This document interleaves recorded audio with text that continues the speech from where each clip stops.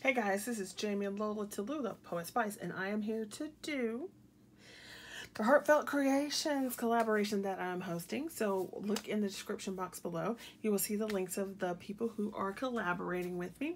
Also, if you would like to play along, you can do the same thing by creating a Heartfelt Creations. Follow the hashtag below, and then also leave your link on the video to say that you created a project.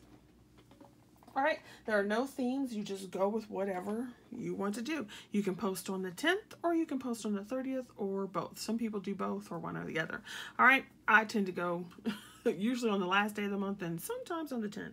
So let me go ahead and get started because this is a real quick, easy project, but I thought it was so much fun. I have this Heartfelt Creation Sweet as Honey.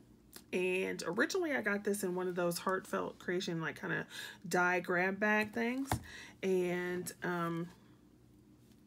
I had to go, I can't remember if I got the die set and had to go get the stamp. Either way, I got one of them in a grab bag type thing and then had to go buy the stamp or vice versa. So I used the stamp and I used the die. Of course I used my Spectral Noirs, and I used some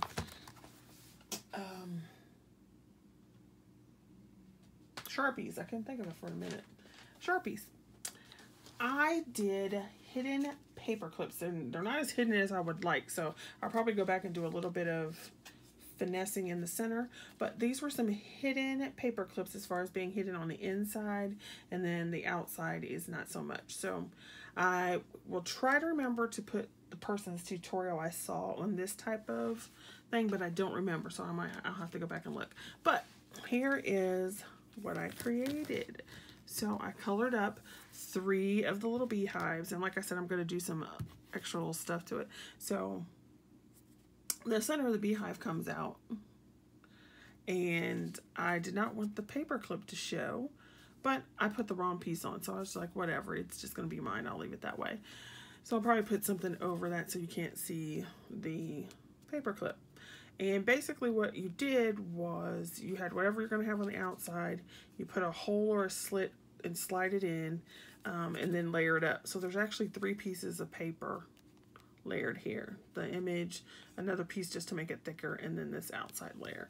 And I did 2 other ones, and basically the only difference is just the color of the flowers and so forth. So that's what I did because I loved that idea of doing the paper clip this way. So that's my project. Go check out the other ladies, and I will see you again next time for another Heartfelt Creations collab.